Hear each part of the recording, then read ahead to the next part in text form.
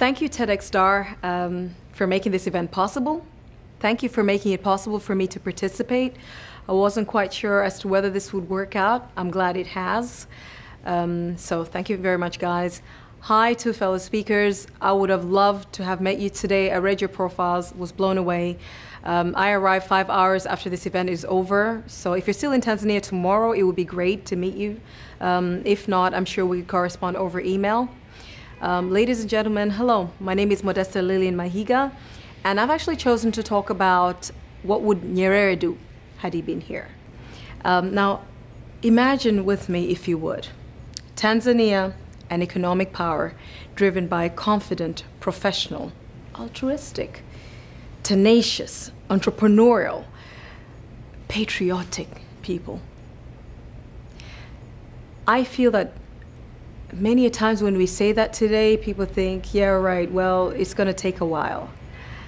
And I'd like to think, had Mwalimu Nyerere been alive today, and he could still speak about Tanzania's welfare, that he could still influence decision makers and have a say about Tanzania's future, I think that is something we would see as a reality and we would embrace.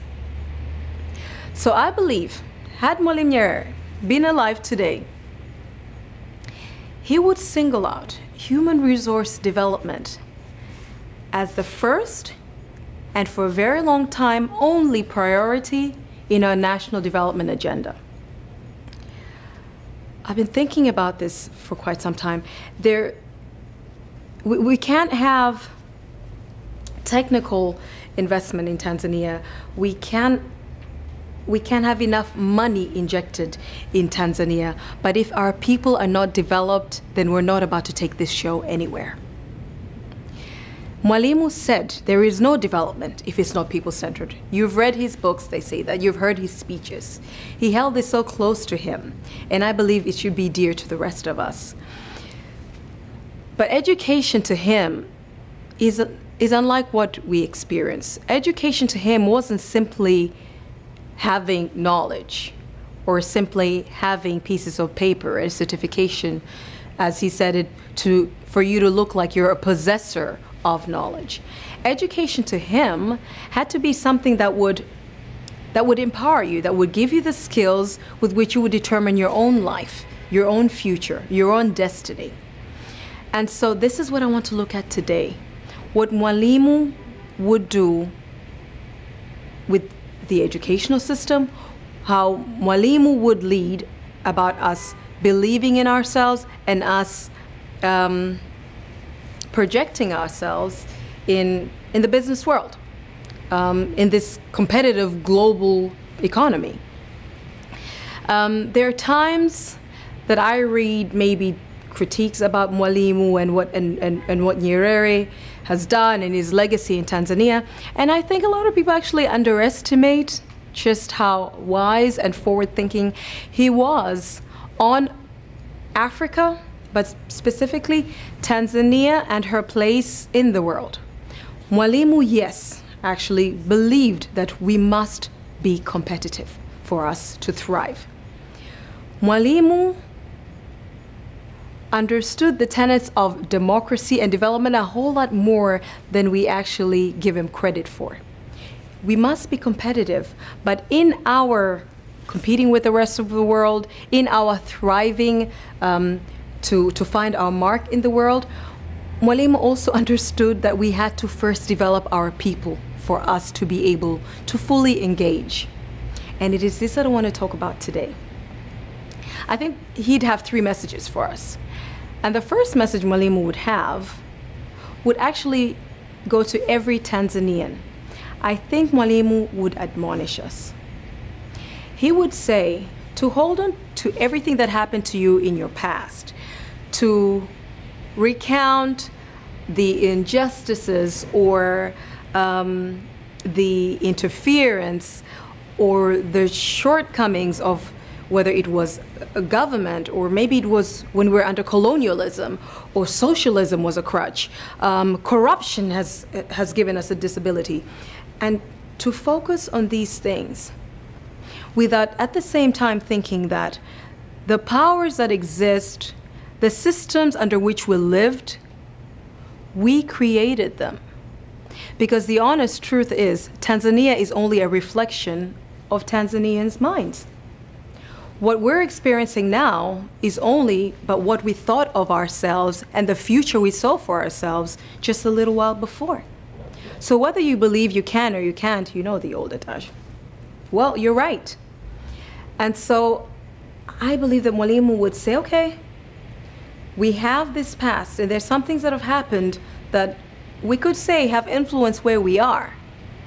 But what role did we play in that, or where were we when these things were happening? But more importantly, what can we do now? Or what are we doing now to change our lot such that we can say that, point fingers and say somebody else isn't doing for us, whether it be the donor community or government or regional partners, or our employers, parents, education system, etc. Mwalimu would say, even looking at developed countries, they have minority groups that are experiencing a lot of problems. Other developed countries in Africa have issues. Developed countries in other emerging markets have problems. Newsflash, no one is shedding a tear. What's most important is what are we going to do, despite our past, to move forward? Because honestly, as Mwalimu said, man and woman can only liberate themselves. They can only develop themselves. They cannot be developed by another. Which then goes to say, you cannot be made a victim without your consent. What you have around you is 10% externally imposed, but 90% how you react to what's happened to you.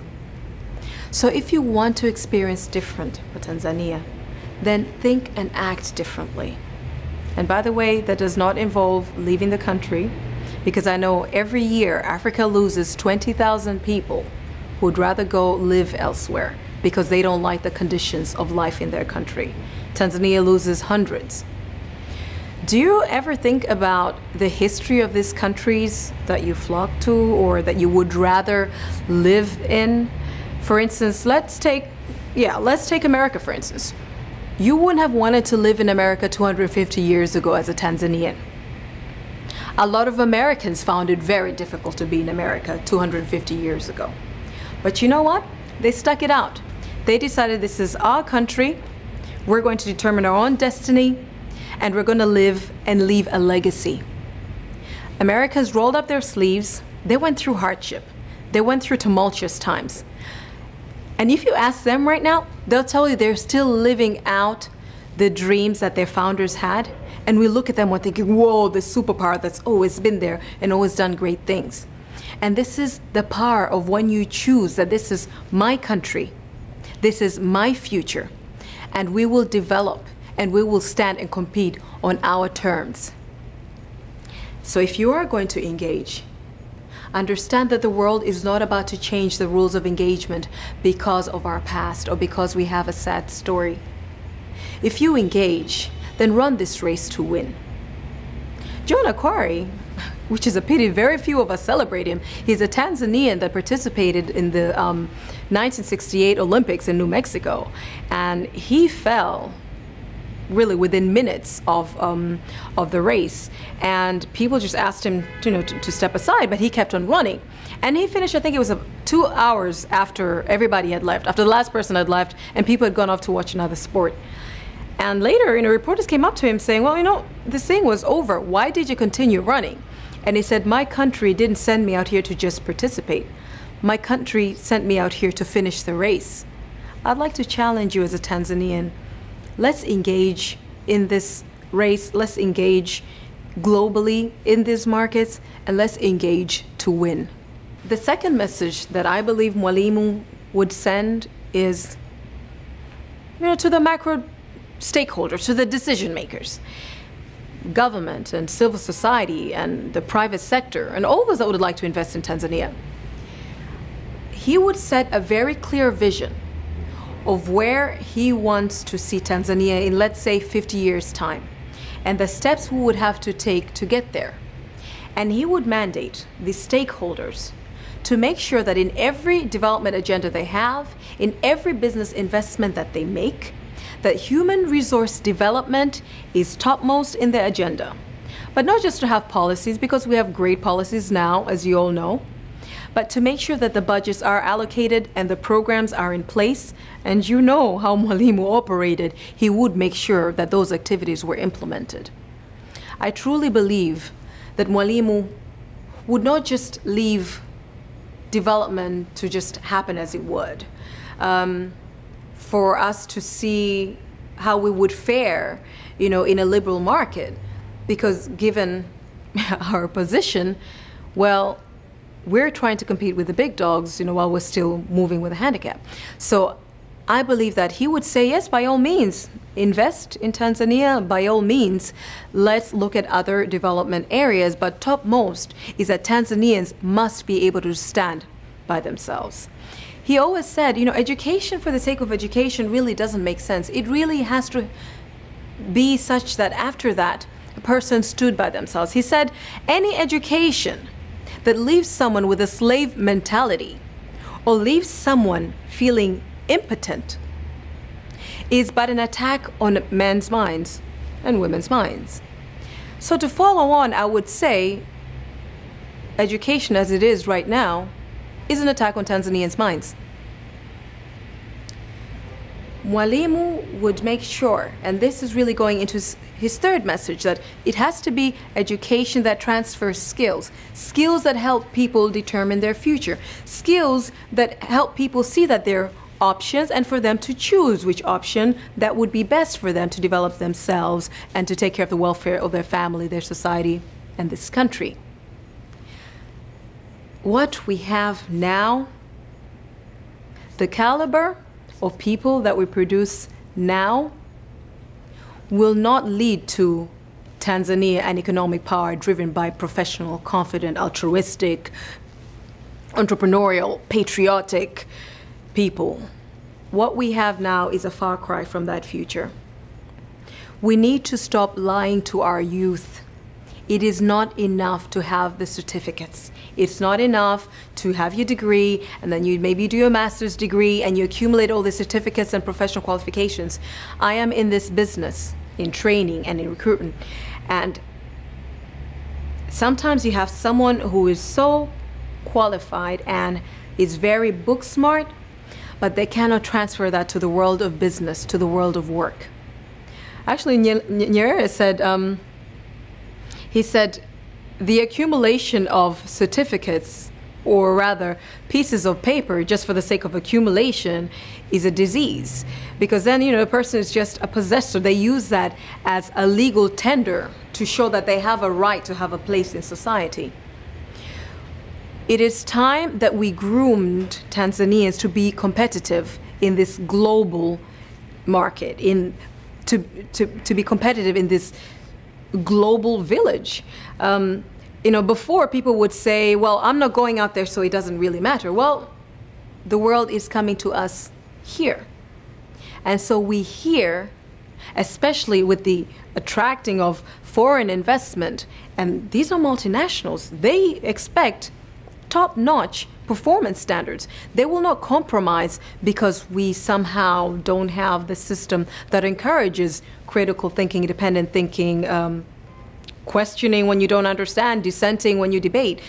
They don't care that we don't have that, because for the investment they're making in our country, they will find the skilled human resource to carry out their business. And so I believe that he would call on all of us to make sure that as we attract foreign investment, which is actually very good, great opportunities for business, great opportunities to create jobs, great opportunities for us to learn and to also share our culture. As we expand greater and integrate more in regional economic communities, he would ensure that as much as there are opportunities that we can get from these, we also develop our people such that we can see these opportunities. He said there is no point in teaching a man to sow soybeans if you also don't speak about nutrition, but more importantly, what I liked is he said, if you don't show him or teach him about markets or show him where the markets are.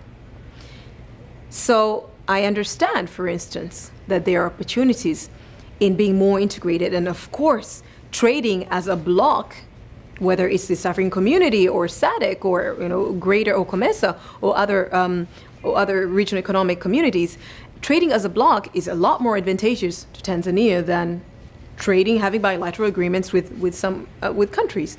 However, if we can't see the opportunities, or rather, if we couldn't compete even with our neighbors, then we're not really helping. We're not really giving Tanzanians opportunities. We're opening Tanzania to other people, for other people to have opportunities. Again, I'm not shunning this. I think it's important, and I think it's about time. However, we need to develop our youth first. How do you look into the eyes of 25,000 students that come out of tertiary institutions each year? These are the creme de la creme of this country. A lot of people would graduate 24, 25, 26, 27 even. People are ready to, get their own homes. Most people still live with their parents, get a job, get married, build a house, whatever. And they go looking for their job, and someone is sitting behind a chair, and not because they're discriminating, but simply because it is the truth. And they tell them, I'm sorry, you don't have what it takes for you to get this job. And this is the best we have in the country. How do we look them in the eye and justify having great foreign investment in really skilled labor-intensive industries, but Tanzanians don't have those skills? Or great opportunities to expand into whatever other countries we may have regionally, but they're more equipped than us to actually deal with this. I would actually say it's really akin to sending foot soldiers off into some war armed with machetes, and the enemy comes to you with long-range AK-47s. How are we supposed to actually fight fairly? Not that it is a fight, but you know what I mean, to compete. I believe that had Mwalimu Nyerere been here today, had he seen the state of Tanzania today, had he seen our priorities, and could he influence the educational system? Could he influence budgets? Could he influence people's mindsets? I believe that he would actually overhaul this system. He would overhaul the Tanzanian educational system. But short of that, because we do appreciate that there are measures being taken to move into making education more business-friendly, more transferable, more practical. I believe that short of overhauling the educational system, Mwalimu would supplement it. Mwalimu would address our mindsets. He would have a stand, believing in ourselves. He would say, you are Tanzanian. Take pride in what you have and who you are. He would say that there is nothing that you need to thrive in life that somebody's going to give to you from outside. And everything that you need, you already have. It's already in you. It's about you knowing what that is, tapping into it, and unleashing it outside. I've been thinking about this because I've been involved in this area for some years now. It really isn't rocket science.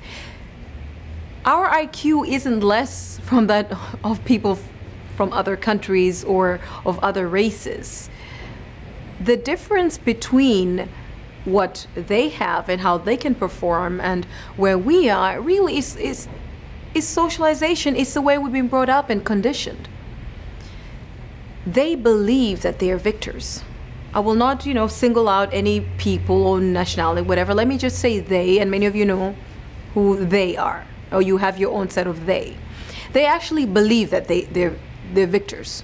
And there's some African nationals who really, they have this confidence. They have this, they're very secure in their identity. You often hear, who are you saying that to? I am. and they tell you where they're from and who they are.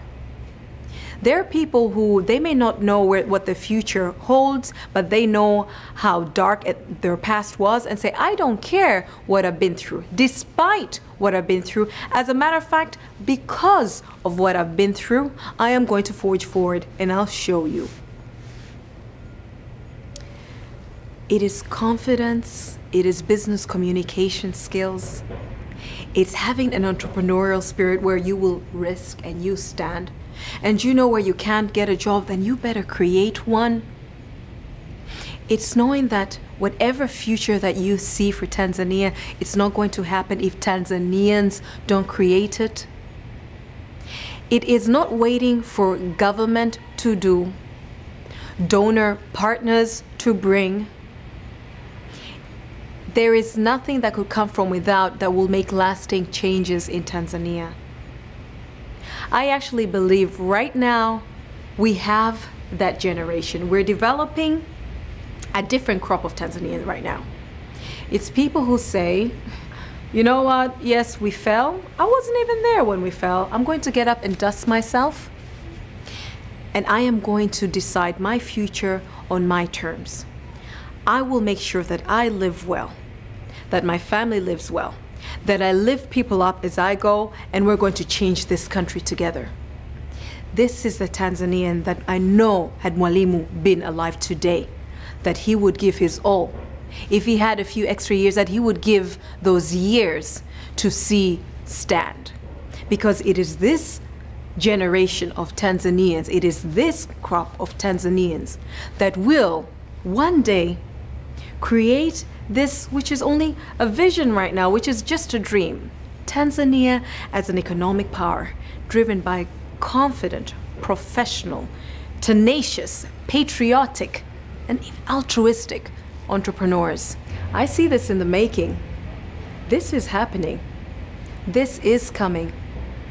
Mungu ibariki Tanzania. Mbarikiwe ndugu zangu. Asanteni sana.